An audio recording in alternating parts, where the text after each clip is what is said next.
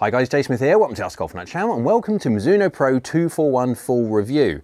Now normally this is the point where I sit in front of the computer and talk about the tech. Now when you talk about 245, it's hollow bodied and it's tungsten and it's got tech. When you talk about the 243, there's micro slots and stuff like that and it's got tech. This is the blade.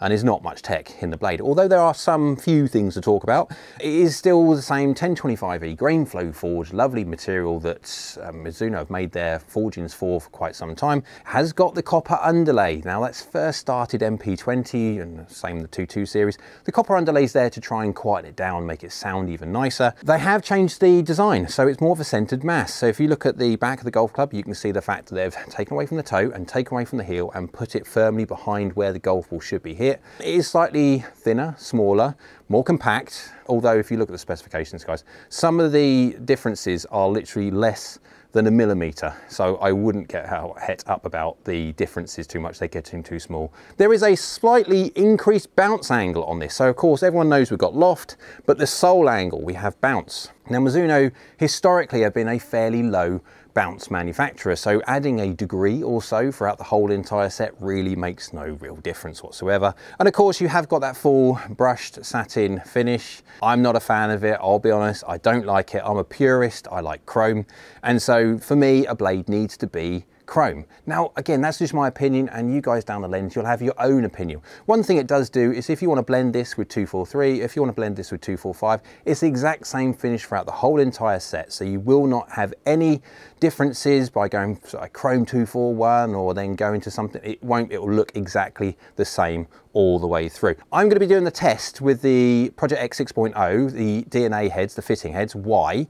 Because I've got my media samples, there you go, here they are, but I've done the 243 and 245 with that shaft. So for continuity purposes, I will use the same shaft and use the same head from the DNA kit, 2 degrees up.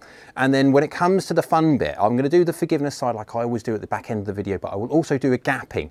I will do a gapping. I've got the 5, 7 and 9 of my media samples, and obviously this is elite players. These for the players out there want consistency, etc. And so I'll do a small gapping session to see exactly how well these gap, if they've got continuity between the set, and obviously, yeah, let's go get the old simulator on. Let's go see how well this does into a green.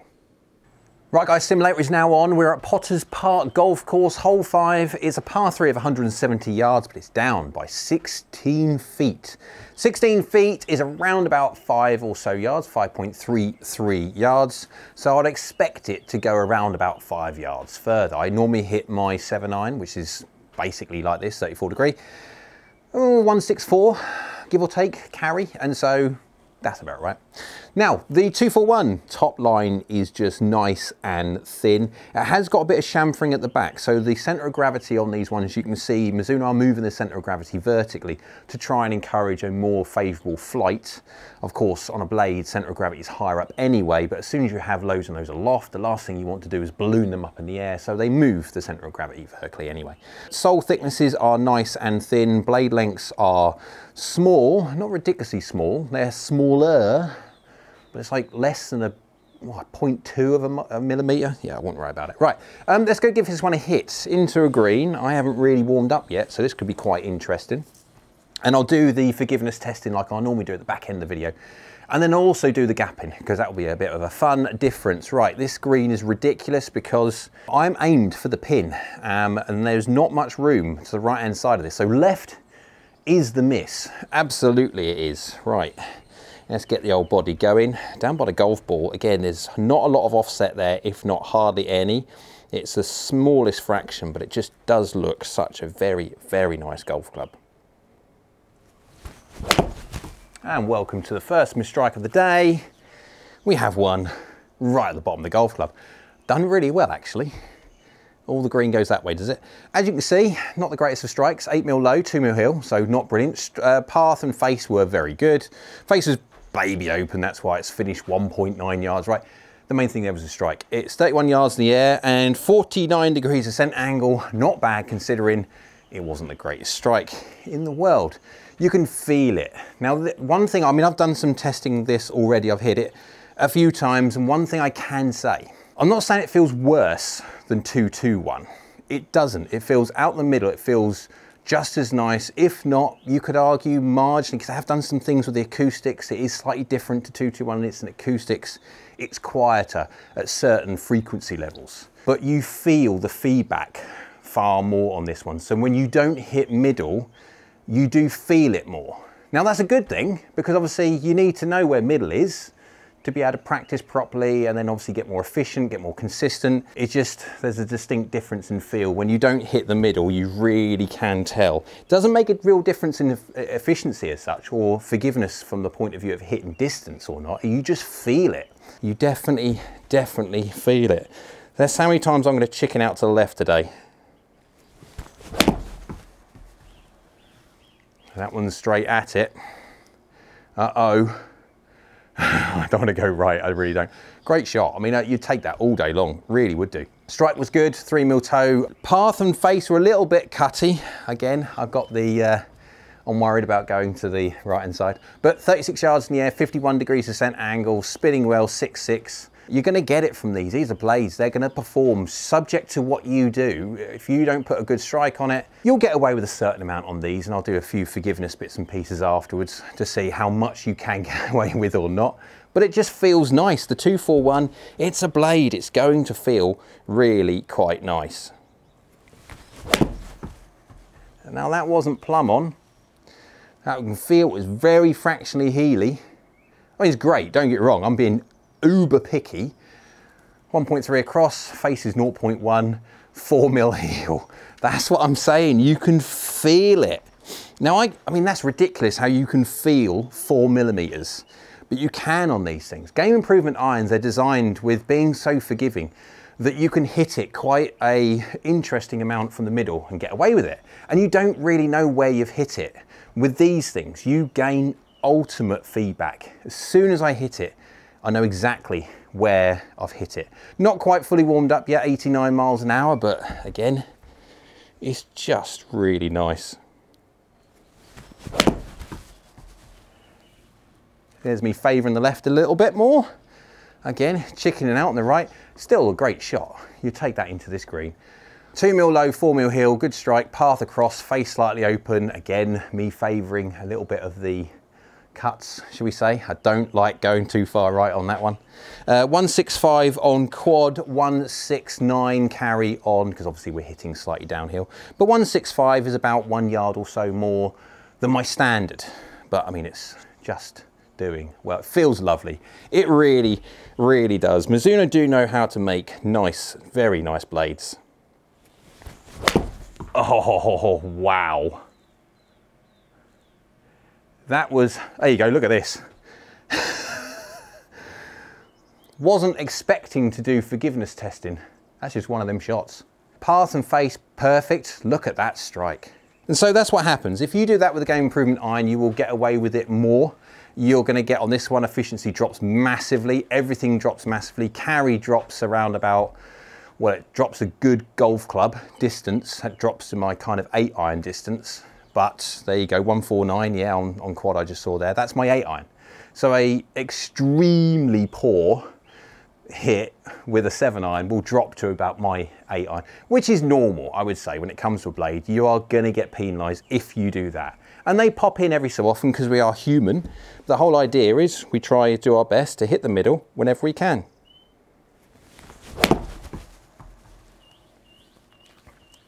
Fractionally high on the face, I'd say about 1mm and 0mm left and right. Decent shot. The green, look at that. That's harsh. 2mm hill, 0mm high. Well, I'm fractions out, but I mean, I'm millimeters out. Club path was slightly across and face was slightly open. Efficiency's back up there, obviously, because of the strike was better. Me concentrating a bit more. 35 yards in the air, 35.4 yards in the air, and 51 degrees descent angle rounded. It works just well. Right, so let's hit it all over the face, not just in the middle and the occasional weird one. Let's whack it a little bit randomly to see how well this works off center hits. And also let's go do a gap test. Let's go see how consistent these are. Remember, these are elite irons, and so they're going to be wanted to be used by the player that wants consistency and understand exactly how far it's going to go. They don't want any weird yardages as soon as they change the lofts around. So let's go see how well the 241 gets on. Let's go see how the Mizuno Pro 241 got on when I hit it all around the face as a forgiveness side of things, and also out the middle to get an understanding of how it works from the middle, because obviously if you're going to be testing the outsides and weird and wonderful spots on the face, not just low heel, where that shot come from I don't know on camera, but if you're going to be testing, you need to know how it works out the middle, and then obviously measure what happens when you hit it all around the face. And I've also done a gap test as well, so for the players out there that are looking for consistency and predictable distance gaps between their irons, I've captured a gap test as well to see how well it does, how consistent effectively its distances are. Right, let's go have a quick look at how the averages go. The Pro 241 ball speed on average 116.9 miles an hour, launching at 20 degrees, which is bang on for a 34 degree lofted blade effectively. Spinning at 6130, so just over 6,000, going 35 yards in the air and 50.4 degrees descent angle at 167. I enjoyed the hole so much that I literally just didn't hit it on camera. I kept it on there, just basically kept on hitting. And so this is where the information comes from. So slightly downhill, 5 yards too far, that kind of, you get it. Look at the club head speed, 88.7 miles an hour, 1.32 efficiency on average. But remember, this is a blade. So effectively, if you're going to miss this by a little bit, there is going to be movement, shall we say, in its efficiency. But 4.3 down is my attack angle, and slightly across and slightly open is my pattern for today. 0.4 degree down and 27.7 degrees of dynamic loft delivered, 0 mil toe, 3 mil low, and I've got standard deviation on everything to see. Let's go see what happens when you kind of don't hit the blade out the middle. But first we need to measure what happens when you do hit it out the middle. We've got one right out the screws here. 89 miles an hour, 1.33 efficiency. That is basically all you're going to get out of a blade. But it's 0 mil low, 0 mil heel, 1.33 right out of the screws. Slightly heel, not as much as we saw on camera, 11 mil heel, 0 mil low, so just a normalised heel miss, 1.31 efficiency, same loft delivered. It's good, just doing really well, 35 yards in the air and 50.4 degrees descent angle, even from nearly half an inch off the heel. If you go slightly low heel, not as low we saw on camera, 6 mil low, 8 mil heel, 1.30 efficiency, even with a slightly fade bias delivery, you call it, 2.3 across and 1.5 open. Loft basic exactly the same again, and 1.30. Remember, that's only 0.03 from absolute perfect, and we've got a slight, shall we say, fade dynamics, and also a low heel-ish strike. I mean, you can definitely feel these. One thing this golf club does in spades is give you tons of feedback. It lets you know exactly where you hit it. 10 mil low, 3 mil heel, 1.28 efficiency. So we are starting to lose efficiency, obviously, when we start going 10 millimeters low. 10 millimeters low on a blade is a lot. Bearing in mind, because remember, when it comes to a blade, the center of gravity on a blade is naturally higher.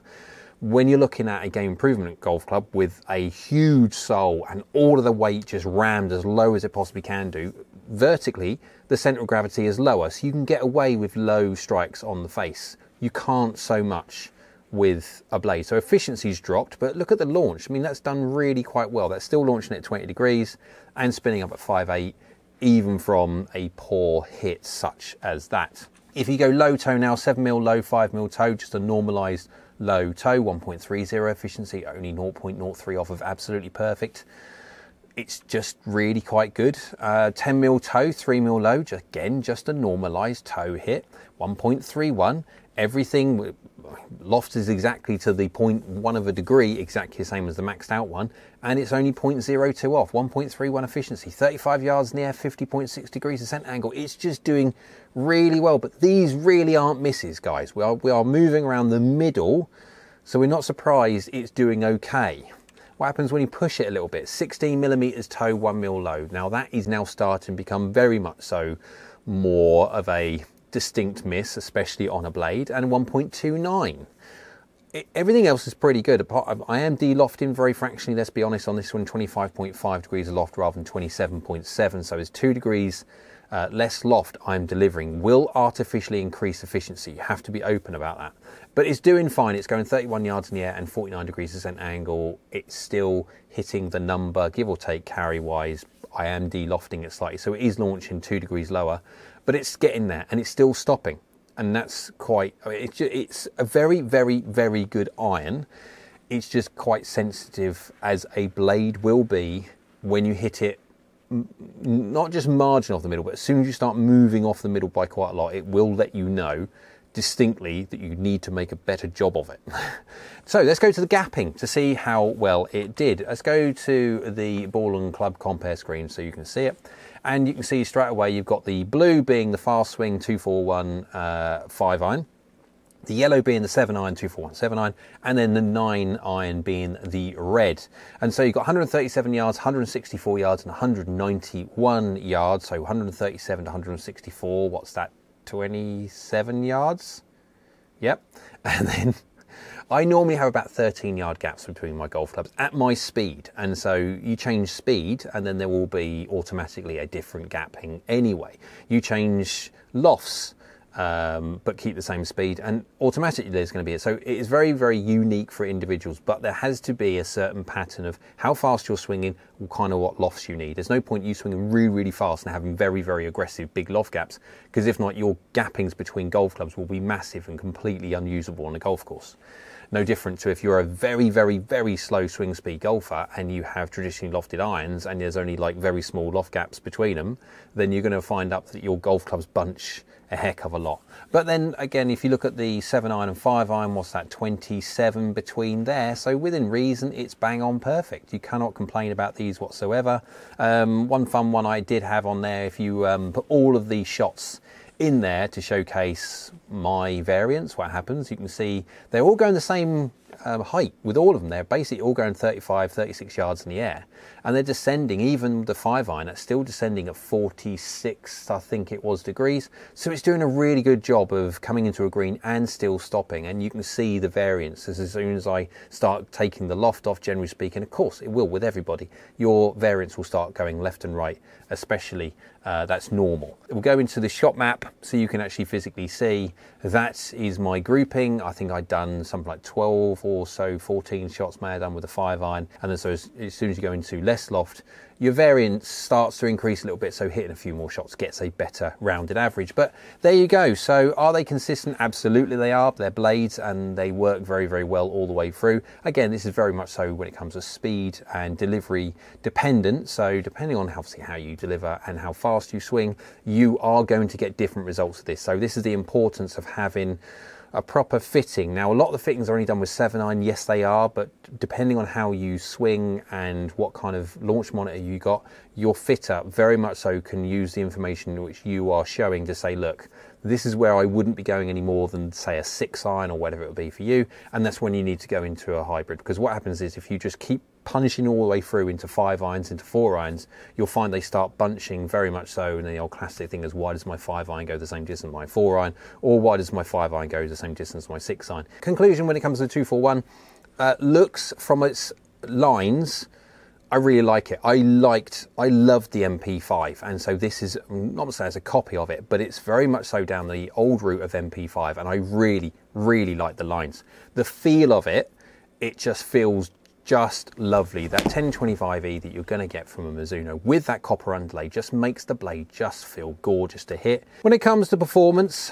it performs exactly like a blade does, and you're not surprised exactly how it works when you hit it out the middle. When it comes to forgiveness, if you don't hit out the middle, it's all right as long as you don't mishit it by much. If you go too low on the face, and if you go too heely, and if you go too toey, of course, it's going to tell you that you need to do a better job. The one big gripe I have of the 241, and it is this: I am a purist, I'm a traditionalist when it comes to how things look. They should be chrome. In my mind, they should be chrome, and I don't like the 241 on the basis of it hasn't got chrome. It is that one thing that would stop me putting these things in the bag right now. Now the question mark would be, could you polish them up? But no, the whole idea is the 221 looked great because it was chrome. For me, the 241 doesn't, because it's not. Now, other people down the lens there, that's the great thing with subjectivity. Everyone has got their opinion, and for every individual, they are right. Just because I like something does not mean that you should like the same thing. The main thing we're talking about is performance. That is not subjective, that's actual. When it comes to the likes of feel and looks, that's completely up to you. So hope you liked the video. If you did, thumbs up. Go on YouTube's like so do I. Down there is the subscribe button. It's great for the channel. It's free. So thank you. And next to that one is a bell icon. That's a notification bell. If you click that one, that will let you know next time I upload another video. So I hope you will, and we'll see you again soon.